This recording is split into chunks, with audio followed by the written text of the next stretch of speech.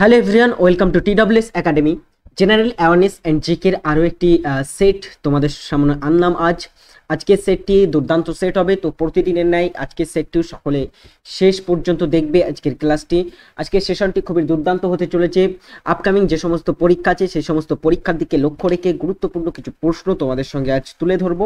তো সকলেই ক্লাসটি শেষ পর্যন্ত দেখবে এবং দ্য টিডব্লিউএস একাডেমি অ্যাপ তোমরা যারা এখনো ডাউনলোড করোনি অবশ্যই ডাউনলোড করবে। প্লে স্টোরে সার্চ করবে দ্য টিডব্লিউএস একাডেমি, সেখান থেকে তুমি আমাদের টিডব্লিউএস একাডেমি অ্যাপটি ডাউনলোড করবে এবং ডাউনলোড করার পরে তুমি তোমার পছন্দের ব্যাচে ভর্তি হয়ে যাবে, এনরোল করবে খুবই দ্রুত, কারণ ক্লাস অনেকটাই শুরু হয়ে গেছে। তুমি যদি এখনো যুক্ত না হও অবশ্যই কিন্তু সেটা নিয়ে নেবে এবং আমাদের টেলিগ্রাম গ্রুপেও যুক্ত হয়ে যাবে। আর আজকের সেশন শুরু করব। দেখো আজকের সেশনের প্রথম প্রশ্ন কি, ভারতীয় সংবিধান রচনা করতে মোট কতদিন সময় লেগেছে? ভারতীয় সংবিধান আমাদের যেটা তোমার গৃহীত হয়েছিল কবে বলো তো? 1949 সালে 26শে নভেম্বর গৃহীত হয় এবং 1950 সালে 26শে জানুয়ারি এটা কার্যকর হয়েছিল।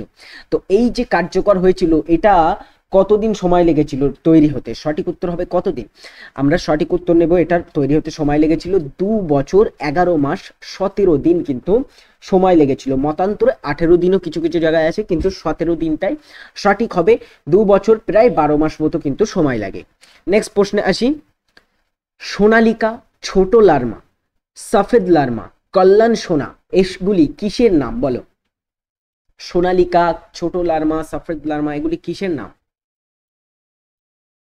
সঠিক উত্তর কি হবে বলো? এগুলি হচ্ছে এক একটি গম বীজের, উচ্চ ফলনশীল গম বীজের কিন্তু উদাহরণ। গম বীজ বিভিন্ন কিন্তু উচ্চ ফলনশীল বীজের নাম আমাদের মনে রাখতে হবে। যেমন ধান বীজ যদি বলা হয় উচ্চ ফলনশীল, তোমার আছে IR8, তারপরে হচ্ছে তোমার রত্না, রত্না, জয়া, তারপরে হচ্ছে তোমার 101 প্রভৃতি কিন্তু গোবিন্দ, তারপরে হচ্ছে পঙ্কজ, বিভিন্ন ধান বীজের নাম উচ্চ ফলনশীল। তো গম বীজ আছে তোমার সোনালিকা, ছোট লার্মা, কল্যাণ সোনা, তারপরে হচ্ছে মতি প্রভৃতি কিন্তু। নেক্সট প্রশ্নে আসি, ভিটামিন সি এর রাসায়নিক নাম কি? ভিটামিন সি যেটা আমাদের টক জাতীয় ফল, বিশেষ করে লেবুতে পাওয়া যায় ভিটামিন সি, এবং ভিটামিন সি এর অভাবে কি রোগ হয়? দাঁতের রোগ হয়ে থাকে, স্ক্যারভি রোগ। তো এই ভিটামিন সি এর রাসায়নিক নাম কি বলো? Calciferol, riboflavin, tocopherol, ascorbic acid. Calciferol কিসের রাসায়নিক নাম বলো তো? এটা হচ্ছে ভিটামিন কিসের রাসায়নিক নাম? এটা ভিটামিন ডি এর রাসায়নিক নাম হচ্ছে ক্যালসিফেরল। রাইবোফ্লাভিন কিসের বলো তো রাসায়নিক নাম? এটা হচ্ছে তোমার B2। ভিটামিন বি কে 12টি ভাগে ভাগ করা হয়ে থাকে। ভিটামিন B12, তারপরে ভিটামিন B1 যেটাকে আমরা বলি থিয়ামিন, তারপরে ভিটামিন B2 যেটা হচ্ছে রাইবোফ্লাভিন, ভিটামিন B3 নিওসিন, তাই তো। এবং টোকোফেরল এটা কাকে বলা হয় বলো তো? টোকোফেরল কোন ভিটামিনের রাসায়নিক নাম? এটা হচ্ছে ভিটামিন হচ্ছে ই এর রাসায়নিক নাম হচ্ছে টোকোফেরল। আর ভিটামিন সি এর রাসায়নিক নাম হচ্ছে অ্যাসকর্বিক অ্যাসিড, তাই তো, ভিটামিন সি এর রাসায়নিক নাম। নেক্সট প্রশ্নে আমি তাহলে আসি, প্রাচীন তাম্রলিপ্ত বন্দর কোন নদীর তীরে অবস্থিত? তাম্রলিপ্ত এটা কোন যুগের বলো তো প্রাচীন বন্দর ছিল? তাম্রলিপ্ত এটা হচ্ছে গুপ্ত যুগের বিখ্যাত বন্দর ছিল।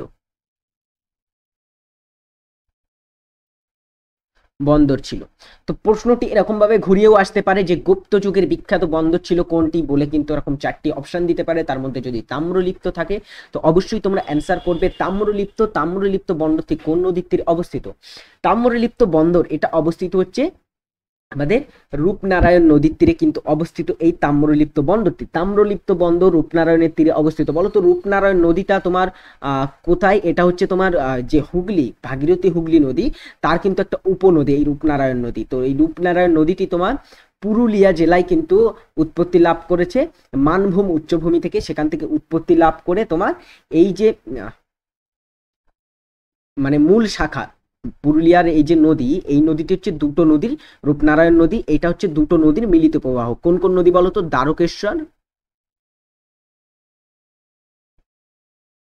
দ্বারকেশ্বর প্লাস হচ্ছে শিলাই বা শিলাবতী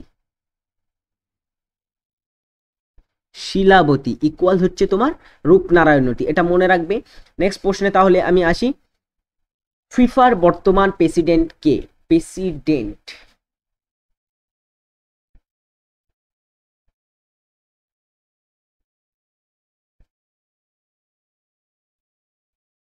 বলো, ফিফার বর্তমান প্রেসিডেন্ট কে?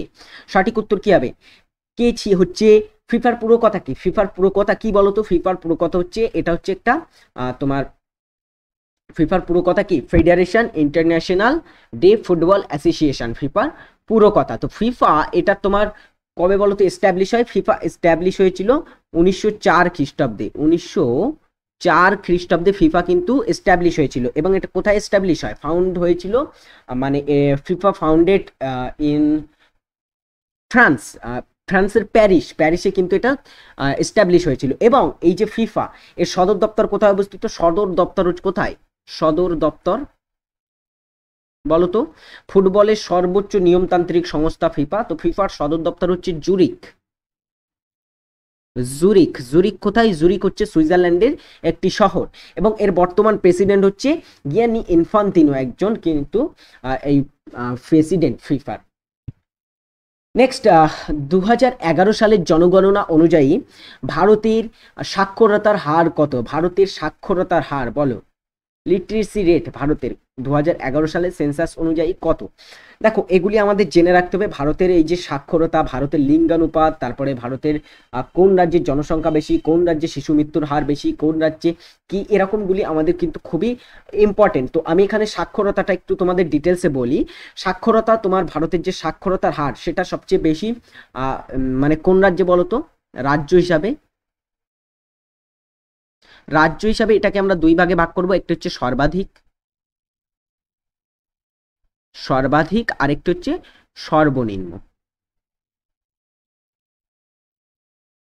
সর্বনিম্ন। তো অল ওভার তোমার যদি ইন্ডিয়ার কথা বলা হয়, 74.04% হচ্ছে ভারতের সাক্ষরতার হার। আর যদি বলা হয় সর্বাধিক কোন রাজ্যে, সর্বাধিক হচ্ছে কেরালা রাজ্যে। কতটা? প্রায় কিন্তু 93.91% হচ্ছে সর্বাধিক কেরলে কিন্তু সাক্ষরতার হার। আর সর্বনিম্ন হচ্ছে বিহার রাজ্য হচ্ছে সর্বনিম্ন, মাত্র কিন্তু 64% মতো কিন্তু সাক্ষরতার হার সেখানে প্রায়। আর যদি বলা হয় কেন্দ্রশাসিত অঞ্চল হিসাবে, কেন্দ্রশাসিত অঞ্চলে সর্বাধিক যে রাজ্যে যে কেন্দ্রশাসিত অঞ্চলে সাক্ষরতার হার, সেটা হচ্ছে লাক্ষাদ্বীপ, কেরলের পাশেই অবস্থিত। এবং সর্বনিম্ন যেটা, সেটা হচ্ছে ওই যে দাদরা নগর হাভেলি, যে দমন দিউ, ওটাতে কিন্তু তোমার সর্বনিম্ন। ঠিক আছে, আমি তাহলে নেক্সট প্রশ্নে আসি। আরেকটি প্রশ্ন এখান থেকে এসে থাকে, মহিলা শিক্ষার হার কোন রাজ্যে বেশি? তো মহিলা শিক্ষার হারও বেশি কেরল রাজ্যে। আর মহিলা শিক্ষার হার সর্বনিম্ন হচ্ছে তোমার রাজস্থান রাজ্যে কিন্তু মহিলা শিক্ষার হার সর্বনিম্ন, এটা মনে রাখবে। নেক্সট প্রশ্নে আসি, ভারতের রাষ্ট্রপতি কত প্রকার ভেটো ক্ষমতা প্রয়োগ করতে পারেন? ভেটো ক্ষমতাটা আসলে কি? ভেটো হচ্ছে রাষ্ট্রপ্রধানের বিল বাতিল করার ক্ষমতা, এটাকে কিন্তু ভেটো ক্ষমতা বলে। তো ভারতের যিনি রাষ্ট্রপতি হয়ে থাকেন, তিনি কত ধরনের ভেটো ক্ষমতা প্রয়োগ করতে পারেন বলো? কত ধরনের ভেটো প্রয়োগ করতে পারেন? অনেকবার করিয়েছি এই প্রশ্নটি। তিনি 3 প্রকার ভেটো প্রয়োগ করতে পারেন। কি কি ভেটো? একটা হচ্ছে পূর্ণাঙ্গ ভেটো, আরেকটি হচ্ছে স্থগিতকারী ভেটো, আর একটি হচ্ছে তোমার পকেট ভেটো। এই 3 ধরনের ভেটো তিনি কিন্তু প্রয়োগ করতে পারেন। নেক্সট প্রশ্নে তাহলে আসি আমি, কোন নদী আরাবল্লী পর্বত থেকে উৎপত্তি হয়েছে, বা কোন নদীতে আরাবল্লী পর্বত থেকে উৎপন্ন লাভ করেছে বলো? নর্মদা নদী। এটা কোথা থেকে উৎপত্তি লাভ করেছে? নর্মদা, দীর্ঘতম তোমার পশ্চিম বাহিনী নদী দক্ষিণ ভারতের নর্মদা নদী, এটা তোমার উৎপত্তি কোথায়? এর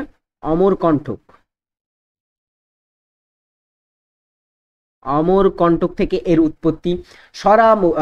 সবরমতী, এটা কোথা থেকে উৎপত্তি লাভ করেছে বলো? সঠিক উত্তর কি হবে? সবরমতী, যেটা তীরে তোমার গুজরাটের আমেদাবাদ, গান্ধীনগর শহর অবস্থিত। তো এটা উৎপত্তি লাভ করেছে তোমার কোথা থেকে?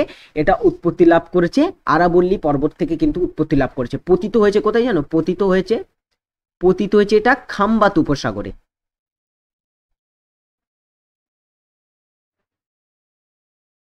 খাম্বাত উপসাগরে কিন্তু পতিত হয়েছে। কাবেরী নদী কোথা থেকে বলতো উৎপত্তি লাভ করেছে? কাবেরী নদী উৎপত্তি লাভ করেছে কোন স্থান থেকে? সেটা হবে কোথা থেকে? পশ্চিমঘাট পর্বতের ব্রহ্মগিরি পর্বতের তালা কাবেরী নামক স্থান। তো আমরা এখানে উত্তর নেব ব্রহ্মগিরি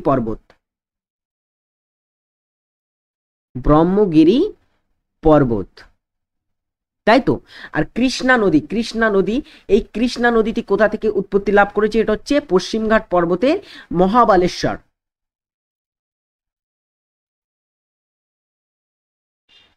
মহাবালেশ্বর থেকে কিন্তু উৎপত্তি লাভ করেছে। আমি নেক্সট প্রশ্নে আসি।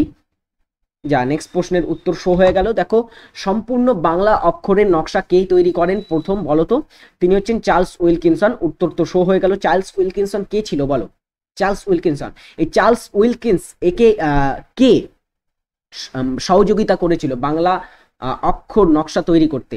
যখন উত্তর শো হয়ে গেল তো তোমরা এটা বলেও দাও যে কে তাকে এই বাংলার অক্ষর, বাংলা যে হরফ, এটা তৈরি করতে সাহায্য করেছিল। এবং চার্লস উইলকিন্স কে ছিল? চার্লস উইলকিন্স ছিল একজন এশিয়াটিক সোসাইটির কিন্তু একজন সদস্য, এশিয়াটিক সোসাইটির সদস্য ছিল চার্লস উইলকিন্স। তিনি কিন্তু একজন ভাষাবিদ এবং কিন্তু এশিয়াটিক সোসাইটির একটা মানে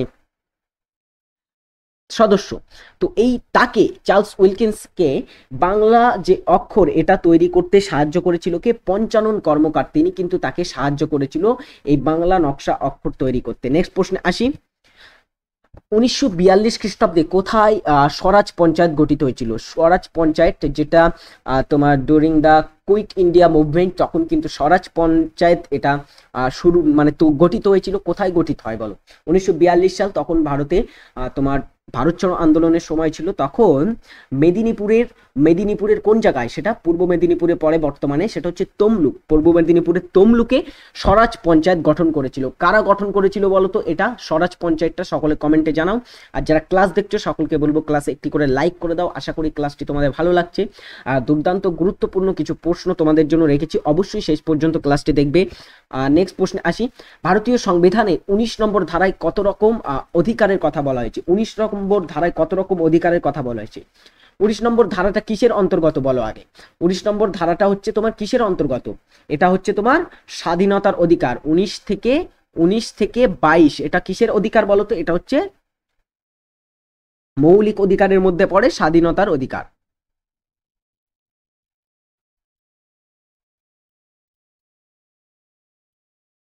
স্বাধীনতার অধিকার। তো এই যে স্বাধীনতার অধিকারের 19 নম্বর ধারায় কি বলা হয়েছে? 19 নম্বর ধারায় 6 প্রকার স্বাধীনতার অধিকারের কথা বলা হয়েছে। তো তোমরা যারা 6 প্রকার অ্যান্সার করছো, সেই 6 প্রকার স্বাধীনতার কথা বা 6 প্রকার অধিকারের কথা কিন্তু এখানে বলা হয়েছে। কি কি বলো তো 6 প্রকার অধিকার? এক হচ্ছে তোমার বাক স্বাধীনতা বা মতামত প্রকাশের অধিকার। আরেকটি হচ্ছে শান্তিপূর্ণভাবে কোনো একটি জায়গায় সমবেত হওয়ার অধিকার। তারপরে সংঘ বা সভা সমিতি গঠন করার অধিকার। তিনটে হলো। আর হচ্ছে তোমার ভারতের সর্বত্র মানে চলাফেরা করার কিন্তু অধিকার। আর হচ্ছে তোমার 5 নম্বর বলা যায় ভারতের যে কোনো অঞ্চলে স্বাধীনভাবে বসবাস করার অধিকার। আরেকটি হচ্ছে কোনো একটি স্বাধীন পেশা বা বৃত্তি অবলম্বন করার অধিকার। তো এই হচ্ছে 6 প্রকার অধিকারের কথা কিন্তু বলা হয়েছে 19 নম্বর ধারায়। নেক্সট পোস্টে আসি। ক্যান্সারের অধ্যয়নকে কি বলে? ক্যান্সারের বিষয় অধ্যয়নকে কি বলা হয় বলো? ক্যান্সার বিষয়ক অধ্যয়নকে কি বলা হয়? অর্নিথোলজি কাকে বলা হয় বলো তো? অর্নিথোলজি। হাইড্রোলজি হচ্ছে জলবিজ্ঞান বা জল অনুসন্ধান, জলের সঙ্গে যুক্ত বা জল তত্ত্ব বা জল অনুসন্ধান সংক্রান্ত বিজ্ঞানকে বলা হয় অনুসন্ধান সংক্রান্ত। অর্নিথোলজি বলা হয় কাকে? এটা হচ্ছে পাখি বা পাখি সংক্রান্ত অধ্যয়নকে। আর এন্টোমোলজি কাকে বলা হয়? এন্টোমোলজি বলা হয় কীট পতঙ্গ, কীট পতঙ্গ সংক্রান্ত কিন্তু অধ্যয়নকে বলা হয় থাকে এন্টোমোলজি। আর অনকোলজি বলা হয় ক্যান্সারের সংক্রান্ত অধ্যয়নকে বলা হয়ে থাকে অনকোলজি। তো সঠিক উত্তর অপশন ডি। নেক্সট প্রশ্নে আসি। কোন সালে গান্ধী আরোইন চুক্তি স্বাক্ষরিত হয়? গান্ধী আরোইন চুক্তি খুবই কিন্তু একটা ঐতিহাসিক চুক্তি ছিল। দ্বিতীয় গোল টেবিল বৈঠকে তোমার কংগ্রেসের মানে অংশগ্রহণ করার ক্ষেত্রে কিন্তু এই গান্ধী আরোইন চুক্তিটি কিন্তু গুরুত্বপূর্ণ ভূমিকা পালন করেছিল। তো এছাড়া কি কি বলতো? এই দ্বিতীয় যে গান্ধী আরোইন চুক্তি, এর কিন্তু কিছু বিশেষ বৈশিষ্ট্য ছিল, যেমন তোমার আর কংগ্রেস কর্তৃক যে প্রচলিত মানে তখন চলছিল আইন অমান্য আন্দোলন, সেটা বন্ধ করার মানে একটা কথা এখানে ওঠে। তারপরে হচ্ছে তোমার যে গোল টেবিল বৈঠক অংশগ্রহণ করার কথা। তারপরে হচ্ছে যে সমস্ত কংগ্রেসের প্রতি যে সমস্ত তোমার কি বলে ওগুলিকে, বন্ধতা, বা যেগুলিকে বলা হয়ে থাকে তোমার স্থগিতকারী যে সমস্ত আদেশ দিয়েছিল, সেই সমস্ত আদেশগুলি তারা প্রত্যাহার করবে ইংরেজ সরকার প্রভৃতি কিন্তু দেওয়া হয়েছিল। তো এটা কার কার মধ্যে স্বাক্ষরিত হয়, কবে এটা স্বাক্ষরিত হয়েছিল, কার কার মধ্যে, এটা হচ্ছে লর্ড আরউইন এবং মহাত্মা গান্ধীর মধ্যে কিন্তু স্বাক্ষরিত হয়। এবং এই যে স্বাক্ষরিত হয়েছিল এটা কবে, 1931 সালে কিন্তু স্বাক্ষরিত হয়েছিল। নেক্সট প্রশ্নে আসি, মুগা সিল্ক খুবই বিখ্যাত একটি সিল্ক, মুগা সিল্ক, এটা কিসের জন্য বিখ্যাত, সিল্ক বা রেশম, বলো।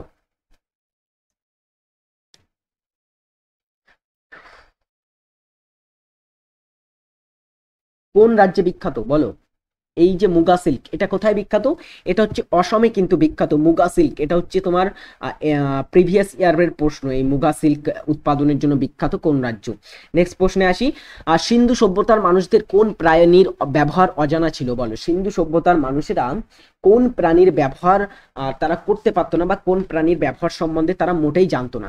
সঠিক উত্তর কি হবে, গরু, কুকুর, ভেড়া, ঘোড়া, কিসের ব্যবহার তারা জানতো না, সিন্ধু সভ্যতার মানুষেরা তারা জানতো না তোমার ঘোড়ার ব্যবহার, তারা কিন্তু জানতো না, অপশন ডি। নেক্সট প্রশ্নে, নিচের কোন ম্যাচটি সঠিক নয়, ম্যাচ বা কোন যে নিচের কোন জোড়টি সঠিক নয় বলো। পশ্চিমবঙ্গ, এখানে দেওয়া আছে তোমার বেসিক্যালি রাজ্য এবং সেই রাজ্যের সরকারি ভাষা বা সেই রাজ্যে প্রচলিত ভাষা সম্পর্কে কিন্তু এখানে দেওয়া আছে। পশ্চিমবঙ্গে বলা হচ্ছে বাংলা ভাষা এটা, তারপরে মহারাষ্ট্রে বলা হচ্ছে মালায়ালাম, উত্তরপ্রদেশে হিন্দি, গোয়ায় কোঙ্কনি ও মারাঠি। তো এর মধ্যে কোনটা সঠিক নয়, দেখো পশ্চিমবঙ্গে অবশ্যই বাংলা ভাষা, আমরা যে কথা বলছি এটা বাংলা ভাষা। তারপরে হচ্ছে মহারাষ্ট্রে কি ভাষা প্রচলিত, মহারাষ্ট্রে প্রচলিত ভাষা হচ্ছে তোমার মারাঠি, মারাঠি তারপরে হচ্ছে হিন্দি, হিন্দি কোনো কোনো স্থানে কোঙ্কনিও বলা হয়ে থাকে। তো প্রধান ভাষা হচ্ছে ওখানে মারাঠি ও হিন্দি হচ্ছে এই মহারাষ্ট্রের কিন্তু প্রধান ভাষা। তো এখানে মালায়ালামটা দেওয়া আছে, মালায়ালাম হচ্ছে কেরালার ভাষা, এখানে যদি মহারাষ্ট্রের জায়গায় কেরল থাকতো তাহলে এটাও সঠিক হতো। তো এখানে অ্যান্সার আমরা এখান থেকেই পেয়ে গেছি যে অপশন বি, মহারাষ্ট্রে মালায়ালাম ভাষা কিন্তু প্রচলিত নয়, তো কেরালায় কিন্তু এই ভাষাটি প্রচলিত, হিন্দি ভাষাভাষী উত্তরপ্রদেশের মানুষেরা, এবং গোয়ায় কিন্তু কোঙ্কনি এবং মারাঠি দুটো ভাষায় কিন্তু প্রচলিত। নেক্সট প্রশ্নে আসি, হিন্দু মেলার প্রতিষ্ঠাতা কে ছিল, সকলে অ্যান্সার করো এই প্রশ্নটির। হিন্দু মেলা এটা একটা সমাজ সংস্কারমূলক কিন্তু সংগঠন ছিল হিন্দু মেলা, তো এটার প্রতিষ্ঠাতা কে ছিল, অ্যাকচুয়ালি এই হিন্দু মেলার প্রতিষ্ঠাতা ছিল তোমার ঠাকুর পরিবার, যে রবীন্দ্রনাথ ঠাকুর তারপর দেবেন্দ্রনাথ ঠাকুরের যে পরিবার ছিল ঠাকুর পরিবার, সেই ঠাকুর পরিবারের দ্বিজেন্দ্রলাল রায়, এই দ্বিজেন্দ্রলাল ঠাকুর, দ্বিজেন্দ্রনাথ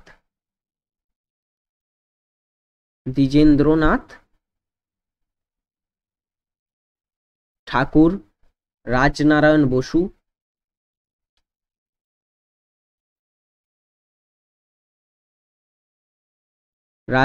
বসু, ও নবগোপাল মিত্র, এই কয়েকজন ব্যক্তিবর্গরা মিলে কিন্তু এই তোমার এটা কিন্তু হিন্দু মেলা প্রতিষ্ঠা করেছিল। কবে প্রতিষ্ঠা করে, 1867 সালে কিন্তু এটা প্রতিষ্ঠিত হয়েছিল। তো এটার প্রতিষ্ঠাতা ছিল তোমার নবগোপাল মিত্র, কিন্তু এদের মধ্যে একজন নবগোপাল মিত্র ছিল এই হিন্দু মেলার একজন প্রতিষ্ঠাতা। নেক্সট প্রশ্নে আসি, কততম সংবিধান সংশোধনী প্রস্তাবনা, সংবিধানের প্রস্তাবনায় সমাজতান্ত্রিক বা সোশ্যালিস্ট এবং ধর্মনিরপেক্ষ বা সেকুলার শব্দ দুটি যুক্ত করা হয়, দেখো সঠিক উত্তর করো সকলে। প্রস্তাবনা, আমাদের যে প্রস্তাবনার ধারণা কোথা থেকে নেওয়া হয়েছে, ভারতীয় সংবিধানে প্রস্তাবনার ধারণা নেওয়া হয়েছে ইউএসএ থেকে, প্রস্তাবনার ধারণা নেওয়া হয়েছে আমেরিকা যুক্তরাষ্ট্র থেকে। তো এই যে প্রস্তাবনা, এটাকে কি বলা হয়, এটাকে বলা হয় কি আমাদের সংবিধানের মুখবন্ধ বলা হয়ে থাকে, তাই তো। এই প্রস্তাবনাটিকে কিন্তু মাত্র একবার সংশোধন করা হয়েছে, কতবার, একবার। সেটা কবে, সেটা হচ্ছে তোমার 42তম সংবিধান সংশোধনীতে। কবে বলো তো 42তম সংবিধান সংশোধনী হয়েছিল, সকলে কমেন্টে জানাও। 1976 খ্রিস্টাব্দে 42তম সংবিধান সংশোধনী। তো সঠিক উত্তর হবে 42তম সংবিধান সংশোধনী। সেখানে তিনটি কথা, এই যে ধর্মনিরপেক্ষ এবং সমাজতান্ত্রিকের সাথে আরো একটি তোমার হচ্ছে কথা যুক্ত হচ্ছিল, ইন্টিগ্রিটি বা সংহতি,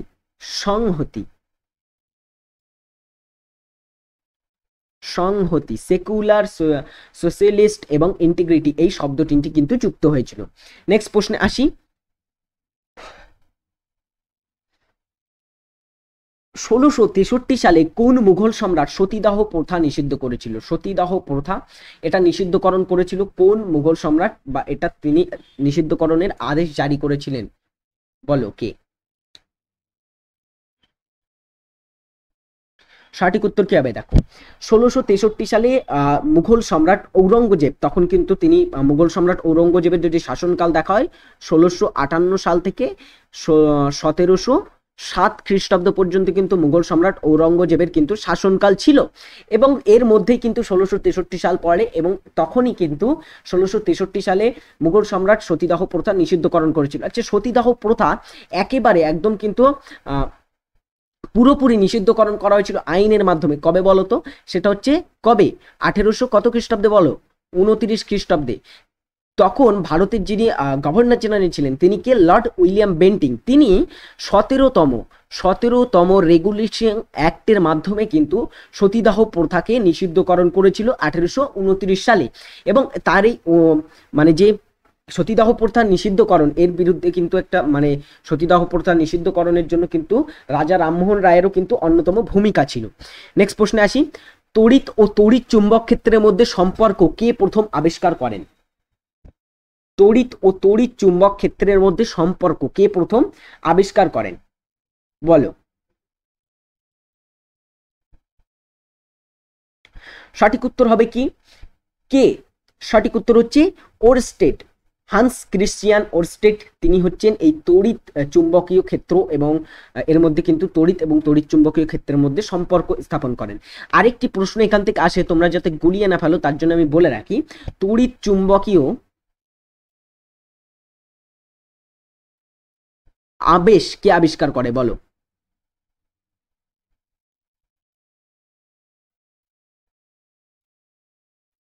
যদি বলা হয় তড়িৎ চুম্বকীয় আবেশ কে আবিষ্কার করে, তিনি হচ্ছেন মাইকেল ফ্যারাডে, যেটা তিনি 1831 সালে তড়িৎ চুম্বকীয় আবেশের আবিষ্কার করেছিল। ঠিক আছে, নেক্সট প্রশ্নে আসি। নেক্সট তোমাদের হোমওয়ার্ক থাকবে আজকের, যে নিউটনের কোন গতিসূত্রকে জ্যাডের সূত্র বলা হয়? তো সকলে এটা কমেন্টে জানিয়ে যাবে, আশা করি তোমরা প্রত্যেকে অ্যান্সার করবে এই প্রশ্নটির। নিউটনের কোন গতিসূত্রকে, নিউটনের 3টি গতিসূত্র ছিল তার মধ্যে কোনটিকে জ্যাডের বা জড়তার সূত্র বলা হয়? তো সকলে এটা কমেন্টে জানিয়ে যাবে। নেক্সট প্রশ্নে আসি আমি, দিল্লির প্রথম এবং শেষ মহিলা শাসক কে ছিল? বলো। দিল্লির প্রথম এবং শেষ মহিলা শাসক বা শেষ এবং প্রথম মহিলা সুলতান তিনি কে ছিলেন? তিনি হচ্ছেন কে? সুলতানা রাজিয়া বা রাজিয়া সুলতান, তিনি কিন্তু ছিলেন এই দিল্লির প্রথম এবং শেষ মহিলা শাসক। ইনি ছিলেন তোমার ইলতুৎমিশ। ইলতুৎমিশের পরে তিনি সিংহাসনে বসেছিলেন। ইলতুৎমিশের পরে বেসিক্যালি সিংহাসনে বসেন তার পুত্র, তার নাম ছিল রুকনউদ্দিন ফিরোজ। তিনি দিল্লির সিংহাসনে বসেছিলেন, কিন্তু তিনি অযোগ্য হওয়ায় একটা কিন্তু সেখানে সিংহাসনচ্যুত করেছিল সেখানকার জনগণেরা, এবং তারপরে রাজিয়া সুলতানাকে কিন্তু 1236 খ্রিস্টাব্দে সিংহাসনে বসেছিল। তিনি 4 বছর শাসন করেছিল এবং 1240 খ্রিস্টাব্দ পর্যন্ত কিন্তু তার সময়কাল ছিল, শাসনকাল ছিল। নেক্সট প্রশ্নে আসি, কোন শিক্ষানীতি শিক্ষার চুঁইয়ে পড়া নীতি নামে খ্যাত? বলো। নিম্নের কোন শিক্ষানীতিটি শিক্ষার চুঁইয়ে পড়া শিক্ষানীতি? চুঁইয়ে পড়া শিক্ষানীতিটা কি? চুঁইয়ে পড়া শিক্ষানীতি হচ্ছে এমন একটি শিক্ষানীতি, এই শিক্ষানীতির মাধ্যমে এটা প্রকাশ করেছিল তোমার হচ্ছে লর্ড মেকলে। কবে প্রকাশ করে? এটা হচ্ছে মেকলে মিনিটে কিন্তু মেকলে মিনিটে চুঁইয়ে পড়া শিক্ষানীতি নামে খ্যাত। এটা কবে প্রকাশ হয়েছিল বলো তো? এটা হচ্ছে 1835 খ্রিস্টাব্দে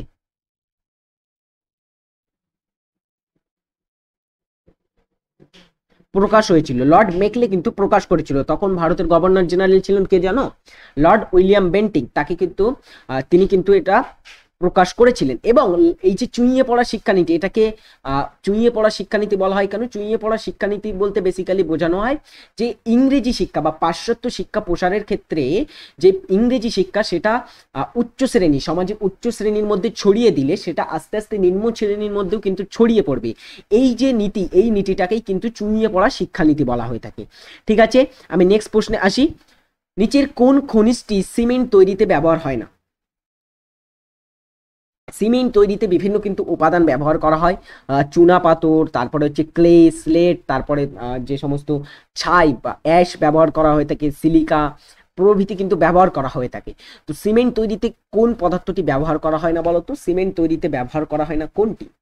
সবচেয়ে বেশি পরিমাণে সিমেন্টে যে পদার্থটি থাকে সেটা হচ্ছে চুন বা ক্যালসিয়াম অক্সাইড, এটা কিন্তু সবচেয়ে বেশি পরিমাণে থাকে তোমার সিমেন্টে। তো এই যে সিমেন্টে কোন পদার্থটি থাকে না এর মধ্যে, সেটা হচ্ছে ক্যালসাইট পদার্থ কিন্তু থাকে না। নেক্সট প্রশ্নে আসি। লোকপ্রিয় গোপীনাথ বরদৈল আন্তর্জাতিক বিমানবন্দর কোথায় অবস্থিত? লোকপ্রিয় গোপীনাথ বরদৈল ইনি কে ছিল বলতো? লোকপ্রিয় গোপীনাথ বরদৈল, গোপীনাথ বরদৈল ছিলেন তুমি অসমের প্রথম মুখ্যমন্ত্রী ছিলেন। তো তার স্মৃতিতে তাকে লোকপ্রিয় উপাধি দিয়েছিলেন তৎকালীন যিনি অসমের রাজ্যপাল ছিলেন, তার নাম হচ্ছে তোমার জয়রাম দাস, তিনি কিন্তু তাকে লোকপ্রিয় উপাধি দিয়েছিলেন। তো এই লোকপ্রিয় বরদৈল আন্তর্জাতিক বিমানবন্দর এটা অসমের গুয়াহাটিতে কিন্তু অবস্থিত। ঠিক আছে, নেক্সট প্রশ্নে আসি।